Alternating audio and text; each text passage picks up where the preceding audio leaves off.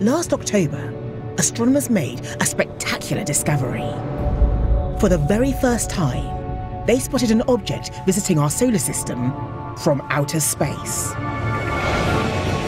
It set off a hurricane of press speculation.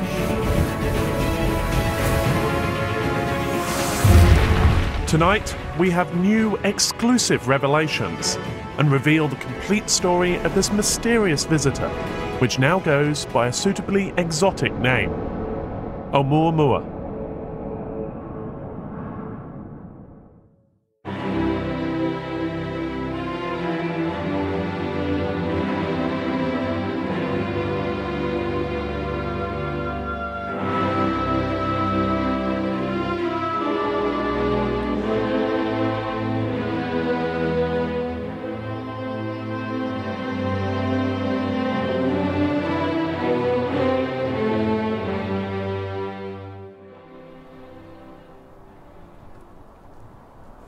To tell this detective story, I've come here, to Belfast, which has become the centre of research into this cosmic visitor, an object called Oumuamua.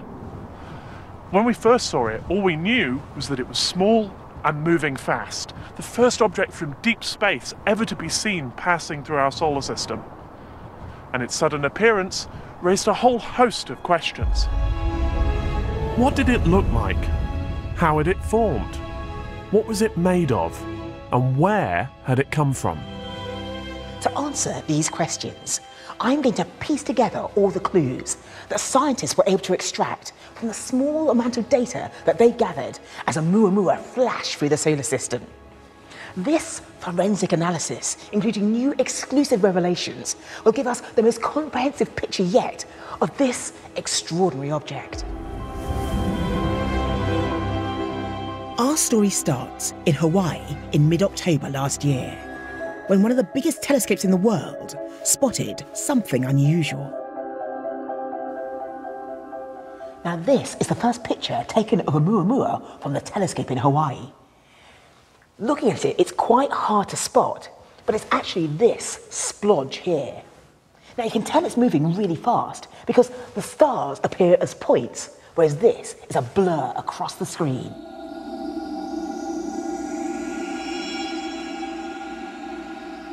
I called Karen Meach in Hawaii, who led the team that night to find out how the discovery was made. Hi Karen, nice to meet you and thank you for waking up so early. Oh, no problem. Now, can you take us through the night of the first observation? Well, this was discovered by the Pan-STARRS telescope in Hawaii, which is conducting a NASA-funded search for near-Earth objects. And this particular night, on the 19th of October, one of the objects that was flagged had a very long streak, which meant it was moving quite fast. So, what had you effectively discovered by then? Well, at that point, people weren't sure, but as soon as some follow-up observations came in, one of the groups at the European Space Agency ground station reported that the orbit looked interesting. Namely, they said its shape didn't look circular, and it wasn't until a few more nights of data came in that we decided that this was definitively something from outside the solar system. How did you feel when you found out that it was an extrasolar object coming from another solar system?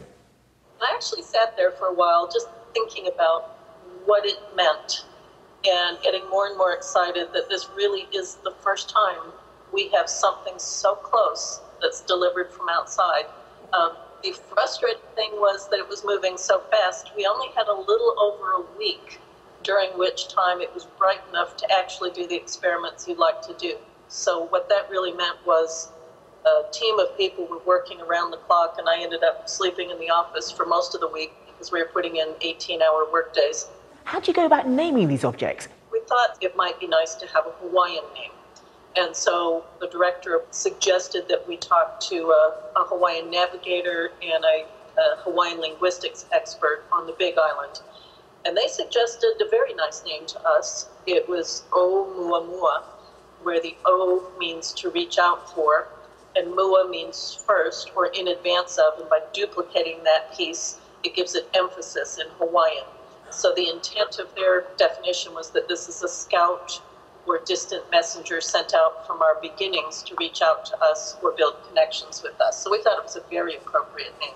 Thank you so much, Karen. It's a fascinating story, and I'm looking forward to finding out more. Well, thank you. Karen's discovery caught the imagination of scientists around the world. First indications were that Oumuamua was just a few hundred meters across and was travelling at over 50 kilometers per second. But the big story was about its origins. Within days, scientists had gathered enough data to start working out the trajectory of Oumuamua. Now, initially they assumed that it was an elliptical orbit. But just days later, they realised it wasn't an orbit at all. It was actually open. Now, this flagged up all sorts of questions, because it meant that Oumuamua didn't originate from within our solar system. More importantly, they'd only spotted it as it made its journey outward from the solar system. That meant they had a limited time to gather more data, to find out what it was like, how it was made, and where it had come from. By late October, astronomers in Belfast and around the world were getting excited. Michelle Bannister's team were among the first to take on the quest to understand Oumuamua. They focused on what it looked like, what shape it was, and crucially, what colour. So you did what astronomers have always done, which is ask simple questions, like what colour is it? That can often tell us a lot. Yeah, so we're seeing this object entirely with reflected sunlight. And so the colour that you get of the reflected surface tells you about potentially what the composition is. And so what colour is it? It's a touch redder than sunlight, but kind of pinky. However, you wouldn't see that if you were to look at Oumuamua with your naked eye rather than with one of the world's biggest telescopes. Because when it reflects the sun's light, it's reflecting it back at almost the same colour as the sun, just a bit redder in the infrared part of the spectrum. This colour, a hint of pink or red, especially noticeable in the infrared, is reminiscent of some objects in our own solar system. It could actually be a little cousin of one of the objects that you see in the populations known as Jupiter Trojans, which orbit out near Jupiter. So another thing your observations showed was that the brightness of the object was changing over time.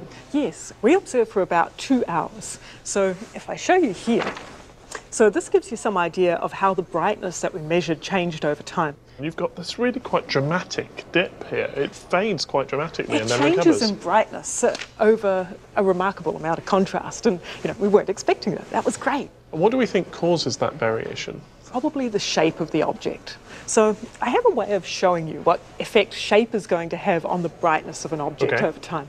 So here I have a sun. Okay. Here I have a turntable that is rotating an object over time. Okay. So the camera is watching this object and it can't see the shape of the object directly. It's just going to see its brightness. And on the screen here, you see the what the camera is measuring of how it sees this little object changing in brightness over time as it rotates. Now the sphere, you can see you don't get much change in brightness at all. No. Let's try this with something a bit stranger in shape. Okay, I'll remove the sphere. There we go. Instead put on this delightful potato asteroid here. Fine. And you can see what the camera is seeing as this point of light changes in brightness as it turns is when the short end is pointing towards the camera. Like it is now. You have minimum surface area being reflected the light, so it's dimmest. And when it turns around and the whole side of this object is being illuminated, it's the brightest to the camera, and so you see this brightness peak. And what do you find? What shape is Oumuamua? It's actually got to be even more elongated than this little potato. This is 3:1. Oumuamua has to be at least 5:1, maybe even a bit longer.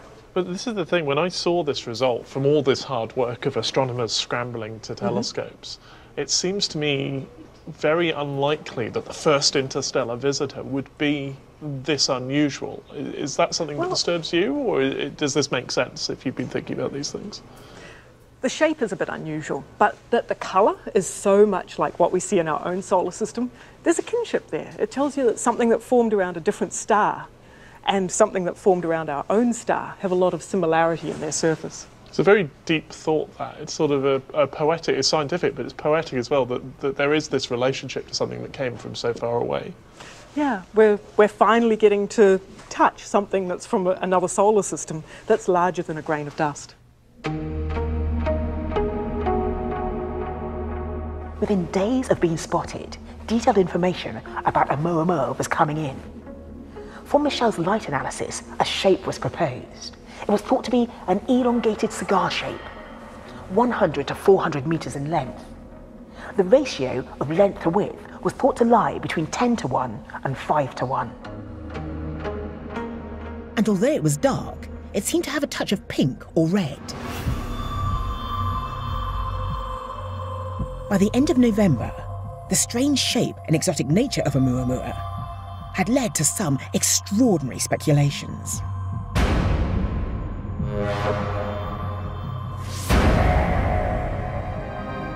Was Oumuamua an alien artifact?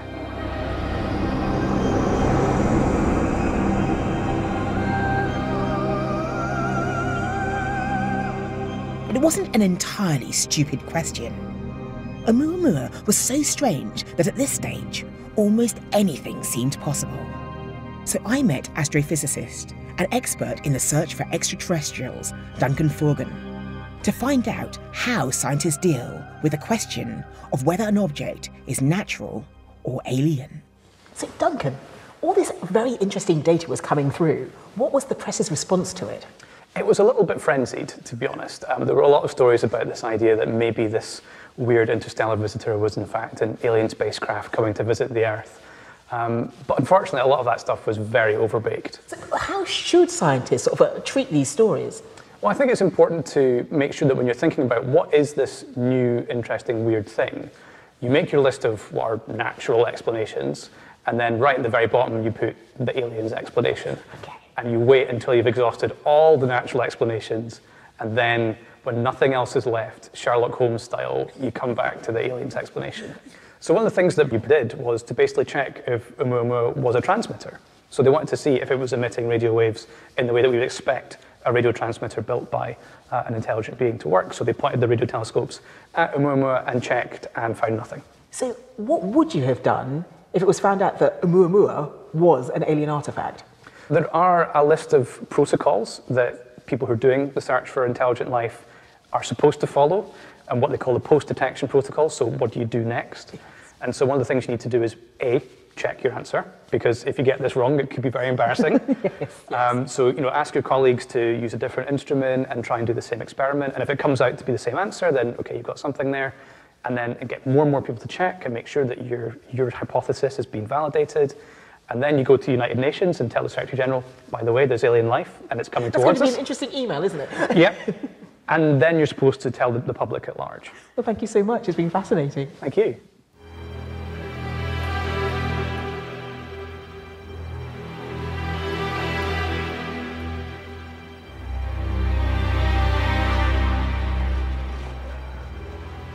In mid-December, the mysteries about Oumuamua were still mounting, and scientists were beginning to wonder just where it had come from. Michelle Bannister picks up the story. So this brings me to the next question I wanted to ask, which is, do we know where this asteroid, this body, came from? It seems to me you've seen it coming in, so can we trace it back? That will be a work in progress. What we can do is say the arc that it took as it came into the solar system, if we extend that back and back and back for 100 million years, that's the better part of halfway around the galaxy as the sun's travelling. Okay, so we've travelled a long way. This thing's been moving. It's complicated. Yeah, you have to run the galaxy backwards in time and say, where were all the stars millions and millions of years ago? And then say, was Oumuamua close to one of these stars? And if it was, that's its last port of call.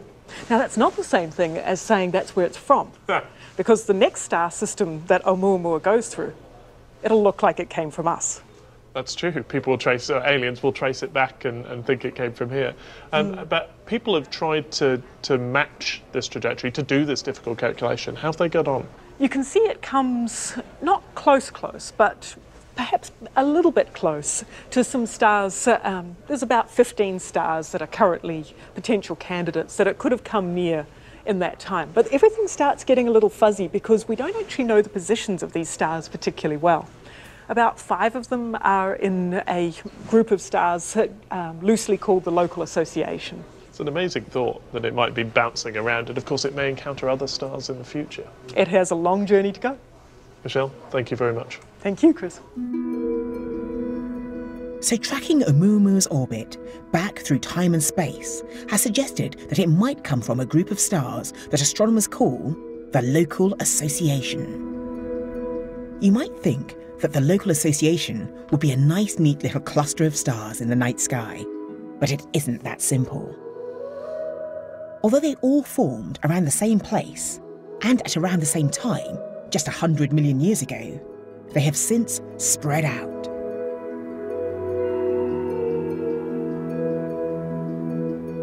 Pete Lawrence explores this local association, starting by looking towards the southern part of the sky.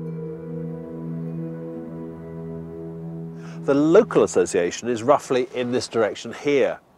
Most of the stars in it are too dim to be able to be seen with the naked eye, but it does include one of my favourite open clusters, the Pleiades. The Pleiades are some of our closest neighbours at a distance of 440 light-years. They're very distinctive, like a miniature plough. To locate them, find Orion in the southern sky and follow the line of the belt up and to the right, past Taurus and its distinctive V, and then continue the line. You should see a little huddle of beautiful blue-white stars. These really are one of the highlights of the winter night sky, looking like red jewels on black velvet. But binoculars or a telescope will show even more. And photography reveals an exquisite blue nebula, visible because of light reflecting off of a cloud of dust that the stars are moving through. Associations like this are often hundreds of light years across. For instance, there's another star in the association, which you can find by heading southeast from the Pleiades so that you're on the other side of Orion the Hunter, so a fair distance away. Here you're in the constellation of Monoceros the Unicorn, and there's a faint star there which is a candidate for the origin of Oumuamua. The star is called Ross 614. You'll need a telescope to see it, but to find it, go back to Orion and head south and east. Monoceros, or the Unicorn, is a group of fairly dim stars between Canis Major and Canis Minor, and Ross 614 is about halfway along his front leg. And it's in this group. Oh, there it is. It's just 13 light-years away and is a component in a red dwarf binary system. And it's fascinating and really exciting to think that may be where Oumuamua came from.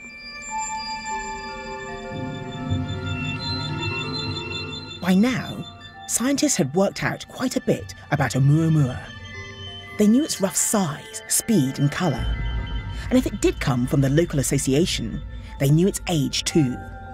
100 million years, when these stars were formed. But 2 big mysteries remained. What was it made of, and how was it formed? Back in Belfast, Chris met up with Alan Fitzsimmons, who started to investigate Oumuamua's composition. His team believed it was icy, like most small, distant objects. But all the images they collected told a different story. Because if it was icy, why didn't it have a tail? And so you got those images back and you were expecting to see what? A comet with a nice tail, I guess. That's right. This object passed pretty close to the sun, and so the ice is there, should have been heated, and we should have seen that material expanding away to form the atmosphere of the comet and the tail. But there was nothing like that. It looked like an asteroid, and so we're thinking, what is this thing? What did you do next? Well, the important thing then was to figure out how this object was reflecting light, because that could give us a clue to what it was made of. To do that, we needed to get spectroscopy of the object. So what did the spectrum show? Well, we saw the signature of carbon. Carbon? Yeah. Now, when we think of an icy comet, we think of something that's mostly made of water ice, although there may be some carbon monoxide and carbon dioxide. This is an object that could have been out there between the stars for millions or billions of years. And so it's been sitting out there, and during that time it's been affected by the cosmic rays, high energy particles that fill our galaxy. Okay, so it's the cosmic rays that might have changed the surface. What would they have done to it? They take those ices on the surface, and in particular they take the carbon, and the carbon rearranges itself to form new molecules and new compounds. And so what does that look like? How can we see what's happening? But I can explain using this demo now. Okay. Basically a meringue, egg whites and sugar, okay? And we can add some energy. Now, we're not going to use cosmic rays, we're going to use a little blowtorch here. Well, so safety first. Safety first, indeed. I do this every time I cook, you know. Very sensible. Okay. There we go. And now, if we add energy to that, we'll see a chemical transformation to a different substance. It's a very different material on the surface with the meringue intact inside. Now, look, this is great cooking, but what's this got to do with an interstellar asteroid or interstellar comet? Well, instead of egg whites, of course, and sugar, we have ice, we believe, that we start off with. And instead of a blowtorch, we have energy deposited on the surface by cosmic rays. But only on the surface? That's right. Now, over about 100 million years, this chemical transformation can go down about 0.5 meter or so. Within that depth, we could still have ice there. And the important thing is that this not only changes the surface properties in how it reflects light, this new crust of carbon-based material also insulates the interior. So it locks in, perhaps, the ice that's still there? That's right, and when we do the calculations, we find that even though Oumuamua passed within the orbit of Mercury, passed very close to the Sun, that heat from the Sun could not have penetrated within more than 0.5 meter, so the ice would have remained locked up, and that explains why we didn't see a comet. We saw something that looked initially like an asteroid. Well, we'll look forward to hearing about whatever comes next. Alan, thank you very much. Thank you.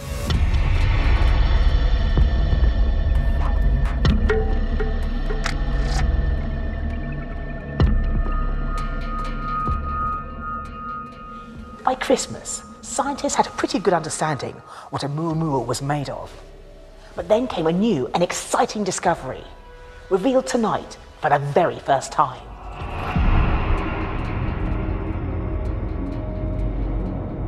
A powerful new theory started to emerge, based on a detailed analysis of the light reflected off Oumuamua. It suggested not just how it was formed, but also where it came from. To find out more, Chris met lead scientist on this new research, Wes Fraser. So Wes, taking a close look at this thing, it turns out to be even more complicated than we thought. What's going on? Well, I was weirded out by the fact that no one publishing all of these papers coming out of Oumuamua could actually determine how quickly it was rotating. And so one Friday morning, I just thought, okay, I'm just going to pull all of this together and see what I can see. Now that we've got many days worth of observations, surely we can put all of these data together and just figure out how quickly this thing is spinning. Wes's new investigation compares the light we might expect from a spinning object, shown with the dotted line, with the data that Wes actually gathered. So if you look at the plot here, it works in some places, but it completely fails in others. Where the curve is low, the data are high. Yeah, look, down here in day 5, it's way off. Yes, exactly. Or even in the first couple of days, yep, there's something odd going on. It was exactly the comparison between night 2 and night 5 that really, okay, there's something weird going on here. Okay. And so we started to look at it a little bit, and it was very clear that, in fact, this thing is tumbling. So what do you mean by tumbling? Tumbling is an unusual state of rotation, and we can demonstrate this with a simple ping pong paddle. And so when we throw it like this, just spins on a single axis, and it remains that way. But when we throw it like this, it immediately enters tumbling. It spins like this at the start, but then quickly starts to wobble around chaotically. And that's what we call tumbling. This thing's been travelling in space for a long time. How does it end up tumbling like this? We think it was due to a collision. And so at some early stage of its life, it was just spinning normally like everything else, and then it suffered a collision that would impart enough energy on one particular spot in such a way as to then be confused in how it spins. And so where would that have happened? Out in empty space? No, so we can pretty safely assume that the collision that caused this thing to tumble was in its original stellar system before it got kicked out. So this thing's carrying information about the early days of a different solar system? In a way, yeah. It's hard to know if it was during planet formation or after the planet formation process. Certainly more collisions happened while planets are growing than afterwards, so that's a very good guess. It now seems that Wes's result may tell us something profound. Oumuamua could be a relic from the formation of another solar system. There is a chance that this tumbling occurred while planets were forming. And so this is actually a moderately violent process. So you can produce rocks and boulders and pebbles this way, but eventually you do produce the planets in the process. At that point, those collisions become violent and very destructive. This may very well be where Oumuamua's shape has come from. It's most likely where its tumbling has come from as well. And we do know that objects are kicked out of our solar system as well. They have been and continue to do so. And so while this is a bit of space that has come its way to us, we are of course sending bits of ourselves naturally to other places as well in a similar way. You make it sound like the galaxy's full of these things. Must be. Very, very much so. Yes. So how come this is the first one we've seen? How many more are there that we're missing? Our best guess at the moment, and this is pretty uncertain because we've only ever seen one, but our best guess is at least within our own solar system, there are about 10,000 of these currently passing within the orbit of Neptune. There are 10,000 of these. That's right. Going through the solar system today. Right. Today, not right this year. now. Not in the. So why don't you see them? For every one of those that we see, there's 10 or 100 that we miss, and that's just because of the fact that they're moving. And so it was a fantastic job of the discoverers to find this thing. It's a fantastic discovery. Well, lots more to look forward Yes, to, indeed. and it will be intriguing to find out whether this one is particularly unusual. That's right. Wes, thank you very much. Thank you.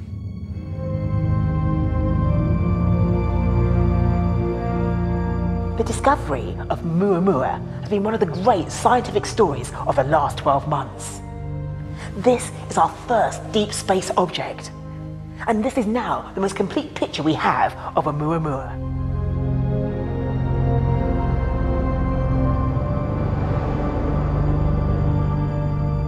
It's now suggested that Oumuamua's origins lay in the chaos of planetary formation.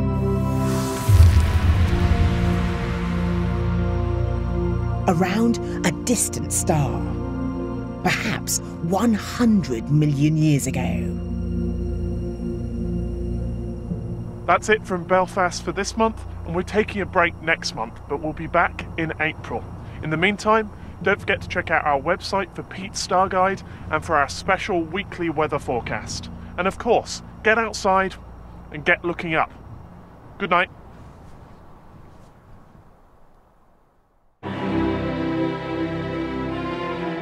Italian film drama next tonight. It's Mia Madre here on BBC4.